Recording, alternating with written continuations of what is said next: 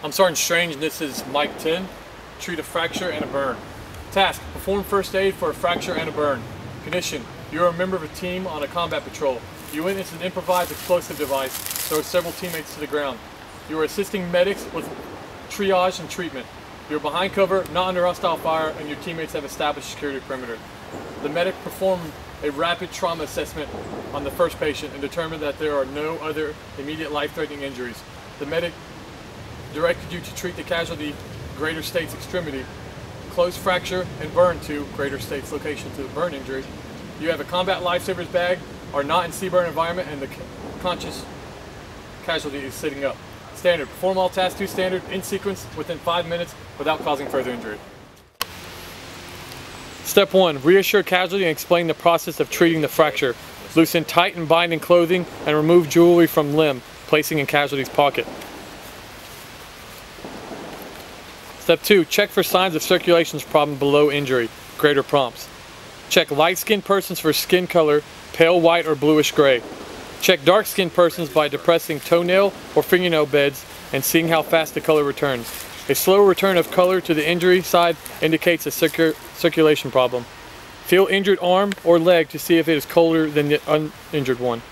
Ask about presence of numbness, tightness, or cold sensation. Step 3. Splint, improvised, or SAM splint. SAM splints do not require padding. No femur fractures. Improvised splints are made from 2 rigid objects. Use improvised materials such as the rigid objects keep fractured immobilized. Use improvised materials to pad the splints.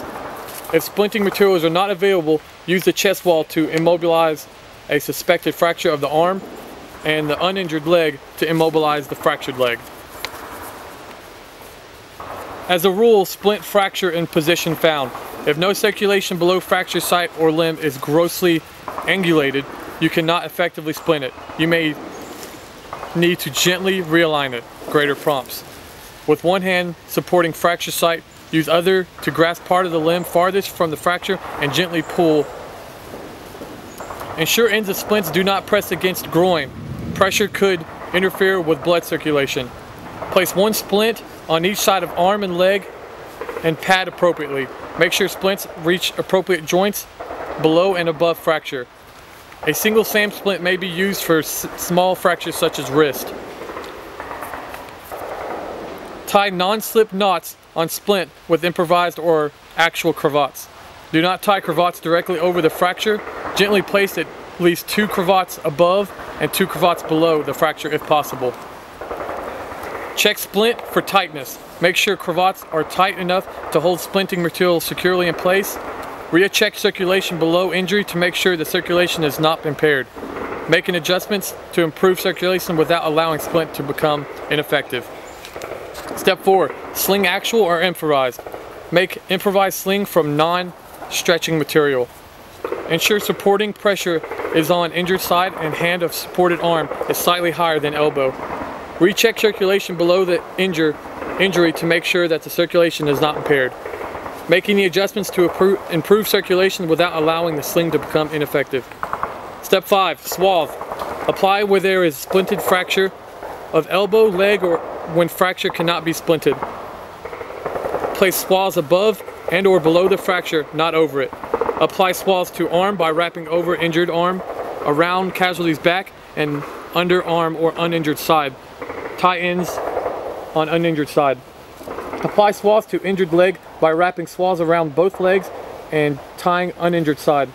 Recheck circulation by the injury to make sure the circulation is not impaired. Making the adjustments to improve circulation without allowing the swathes to become ineffective. Treat burn. Cut casualties' clothing away from burns to remove potentially constructing items such as rings and bracelets. Apply a dry, sterile dressing securely, but not overly tight. Cover extensive burns with a sterile sheet/linen.